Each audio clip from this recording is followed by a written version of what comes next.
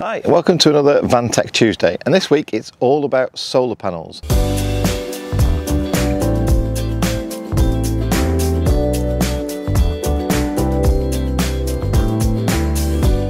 So for the last couple of weeks, because last week was the very special talking about toilets video, this week is all about solar panels because for the last 2 weeks it's been questions mainly about solar panels. So I thought I'd do a one-off special solar panel Q&A. So let's get straight to the first question. Should I buy flex or rigid solar panels? The flex panels do fit the contours of my roof better and are lower profile and look less ugly from the side profile of my van. I get that, I really do. Probably slightly easy to install as well, but they are less efficient and their lifespan isn't the same. Whilst on a normal rigid panel, you might get 20 years of a lifespan out of the rigid panel. On a flex panel, it might not be as good, and they do suffer with heat and they do crack and break down.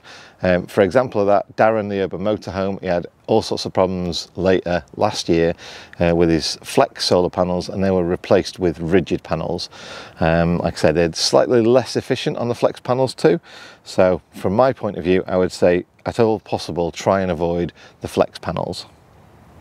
Next question is, should I choose mono or poly solar panels? Again, this is probably based on price. Mono and poly panels are still rigid panels. However, it's the basics of how they're made up that make the difference.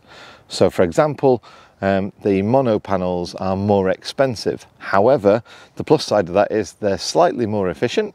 Well, noticeably more efficient, maybe up to 10% more efficient than a poly panel, and they will last longer. And say for example, if you've been running your panel for 20 years, the mono panel will still give you around about 80% of its stated rated capacity, whereas the poly panel probably wouldn't. It'd be close to 50% after that time. So if you're in it for the long haul and you want to make a good investment, it's worth spending the extra money to get a mono panel. The next question is MPPT or PWM controllers. There's not a great deal of difference in price these days. PWM controllers are the more basic, whereas MPPT is a far more advanced controller and battery management system. For example, an MPPT could be likened more to a battery charger in the fact that it has the ability to bulk charge, basically give you a flat charge as you're using it, and then basically give you a float charge, like a trickle charge, top-up charge. So the absorption state of a B2B charger and an MPPT controller is when you're using pretty much most of the power you're bringing in. Bulk is when the batteries are mainly getting the full charge, and then float is when they're basically sat there just topping up the batteries, just keeping them trickle charged. And that only happens with MPPT controllers. It doesn't happen with a PWM controller. PWM controller literally just passes the power from the panel to the battery. The next one is, what cable size should I use for my solar panel array? I want to add further panels at a later stage, so I want to make sure I install just the one cable. Well, there's two cables because you've got a plus and a minus, so just bear that in mind. And the average cable that they come with is literally like 2.5 mil, and which should give you about 30 amps.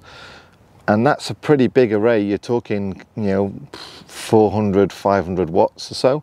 However, if you do want to go down the next level and put in the bigger cables you can, 10 mil should give you around about 100 amp. 8.5 mil should give you about 60 amp. But there are gauges online that will tell you how much power you want to put down a cable and what diameter cable that you can choose for that. Just make sure that if you are using solar panel cables, they're double insulated. That means it's the core, so that's the copper, multi-strand copper it should be. It should never be a single core cable. So multi-strand copper cable, then surrounded by the normal PVC insulation, and then it's got a further UV and weather protection insulation around that. So that's how you can tell it's a proper solar panel cable, as opposed to just a normal regular power cable that might be put in the inside of the van. Here's one that I get asked pretty much probably on a daily basis. Should I wire my solar panels in series or parallel? So I'm going to basically give you, the the crux, simple answer of both of them, and you can make your own mind up, and I'll kind of decide what I think I would do. So a parallel basically sums up the amps but keeps the volts the same. So you would have to have identical panels to wire them all in parallel. Say for example 3 panels that give out 24 volts. What would happen is, say for example they were all maybe 10 amps, you would get still, through those 3 panels in parallel, you'd still get 24 volts, but you would get 30 amps because all the amps have been added up. So that's kind of like a rough way that works. Whereas series can be used in multiple different size of panels, and basically you should always have the smaller panel at the start and the larger panel at the end. So it means you can actually choose multiple different types of panels, multiple different types of voltages as well. And what you're doing is you're adding all the volts together, and this is where it's kind of crucial to use an MPPT controller, because it'll help get those high volts down to 12 volts and then give you a higher amp output as well. So that's something to be quite kind of like careful about as well. If you are wiring multiple panels in series, then it's almost kind of like crucial you use an MPPT controller. And what they do in series is basically, like I say, they add up all the volts, and from that then you get a higher voltage. So it could be a 12 volt panel, 24 volt panel, or a 48 volt panel. It would basically add up all those volts, and this way it's crucial to get the right controller. Say for example my controller is 100 volts or 30 amps, and that's its 2 maximums. So basically you can have all your panels up as long as it doesn't get in excess of 100 volts. Or if you were to do it in parallel, you can add all your panels up as long as you don't get more than 30 amps. So I hope that kind of makes sense on that one. And which is best? In my view, I'd go series. Like I say, I've got an MPPT controller, so I can handle series, and by doing series you are effectively having the ability, if you wanted to add more panels at another stage. So that's why I would do it. Next question is, how often do you clean your solar panel, and does it really make that much difference? Yes, it does. I'm going to link to a little video now that's Geeky Phil's video, and he did a quick test of like placing certain things, small things or big things like a mobile phone or a tiny little sticker on his solar panel, and just to show you how much that drops in power. So say for example if you don't clean your solar panel for a bit and it gets a kind of like an average level of dirt and dust and grime on it, then you are going to get a reduction in power. But say for example if you get a massive big bird poo on a certain area of your solar panel, if that's in the wrong place, that could affect the big cluster of because all the solar panels, if you notice, they're tiny little arrays, so that's how they're all wired together. So if you get a bird poo on one of the arrays closest to the cable out, then you're going to affect the whole array, so it can make a big difference. But like I say, it's better explained in Phil's video, so I'll link Phil's video down below. I clean my panels at least once a week, if not twice a week, especially if we're out somewhere like this where there is salt spray off the sea and sand, and we're under trees and all that kind of stuff. So the next question, we've kind of touched on this already, how long will my solar panel last? So yeah, as I said, if you buy a decent mono crystalline panel, then basically 20 years, and you should still get about 80% power out of that panel. So yeah, I mean, if you keep your van that long, not that many people do, but and you'll get some proper use out of it, and then after 20 years you might have to replace it if you are talking about getting the most efficiency out of your panel. I'm going to guess in 20 years time solar panels are going to be way more efficient than they are now, and way more cost effective to install and set up. So yeah, I wouldn't worry about the lifespan of solar panels right now. Next question, how much extra power can I get from tilting my panel? And the short answer to that one is, if you are up in Scotland and it's winter time, to change the angle of your solar panel to the right angle, and there are charts that you can look at online, but essentially kind of like 45 degrees or there around is a good angle to start at, but you can get up to 40% more power from your solar panel, so it's well worth doing if you can. Obviously in summer times the sun's quite overhead quite a lot during the day, so it doesn't make that much difference, but certainly in winter time, certainly in the UK, you can get an awful lot more power just by tilting your panel. The next question is, how much power are you getting in Spain on a sunny day from your solar panel? Really good question, that one. it's amazing actually. I looked at the stats over several days and then looked at the best one, and I've got a 360 watt mono panel, just one panel, and I've got an MPPT controller. It's a Victron 130, and I had just under 1100 watt hours in a day, which works out to be 90 amp hours of power putting back in my battery.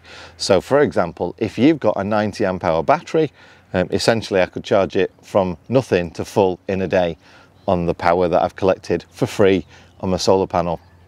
It's not bad, is it really? Right, the next one is about fridge, and I'm a bit confused on this one, so I'll kind of try and go over it as much as I can.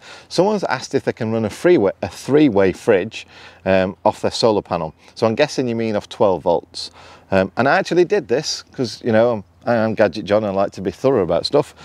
So I wired my three-way fridge 12 volt circuit to my batteries and then monitored the output and input through the solar panel. And whilst my solar panel was matching the 10 amps that the fridge was taking, the fridge previously had been running on LPG and was down to 3 degrees. So it was already chilled. All the 12 volts had to do was keep it chilled. And over an hour of running on 12 volts, the fridge had actually risen to nearly 9 degrees C. So that's 3 times warmer, 3 times less efficient if you want, on 12 volts than it is on LPG. So I hope that helps. However, if you've got a compressor fridge, 12 volt compressor fridge, yeah, all day you should run that off your solar panel or whatever, because that is exactly what they're meant for, and they are brilliant fridges. 12 volt compressor fridge should be the go-to fridge for everybody camping. So the next question is, can you actually have solar charge in your battery whilst you're driving down the road on B2B charger, also charging your battery, or say for example solar and hookup on a campsite? Simple answer is yes, as long as it's a decent solar controller, they'll work that out between them and your battery should still get, you know, the rate of charge from both of them. So that's the case in mine anyway. So as I'm driving down the road in summer here, my solar controller is giving as much, maybe kind of like 10-15 amps, whilst my BTB is giving 20 amps. And if I look at my BMV, which is telling me my battery state, that will show me I'm getting almost kind of like 30 odd amps. So yeah, that's the short answer to that one. They'll all work together. Next question, do I really need a sunny day to get power from my solar panel? No, you don't. But when the sun is directly shining on your solar panel, that's when it's working at the most efficient it can do. So if it's a bright day, shall we say, or it's a hazy day, you'll still get charge going through to your solar panel, but it might be kind of 10 to 15% at the most of what it would be if you were under bright sunlight conditions.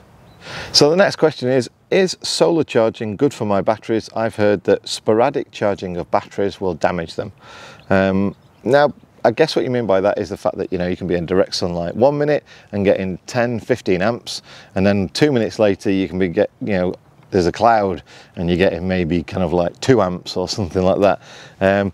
Oddly enough, lead acid batteries, most batteries are actually capable of handling that kind of thing. Batteries love a lower rate of charge than a higher rate of charge. So yeah, it's just being like a trickle charge essentially, and batteries love that. They were designed for that, so it's not a problem at all. And the last one, I'm going to mention it, it's not been asked of me, I've just seen loads of people doing it, and that is, can you walk over your solar panels? No, they're glass. No. Don't put any pressure on, don't put your hand on them to lean across, don't walk on them or anything like that.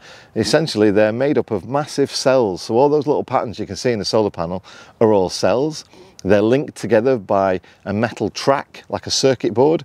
All it takes is for you to lean on it, crack it, damage the circuit board. You could take about, you know, if not a portion of your panel to the entire panel, depends on where you crack it. So no, don't put any pressure on a solar panel, be it flexi panel or rigid panel. Don't walk on them, don't put anything else on top, temporarily or otherwise, that might, you know, damage the panel. Really look after your solar panels and they'll look after you. So thanks for watching this little special solar panel video, and hope I've answered all your questions. If not, do ask them in the comment section down below and I'll try and tag them onto next week's video. You take care, and from this lovely sunny beach in Portugal, I hope you're having a great day. I hope the storms have now cleared in the UK and you're having a bit better weather. There you go. Honestly, it's It's 10:30 in the morning. I've not even been to the bar yet. I am next to the bar though.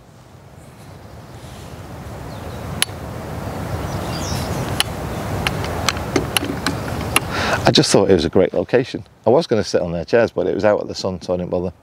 Right, thanks for watching. Take care. Bye.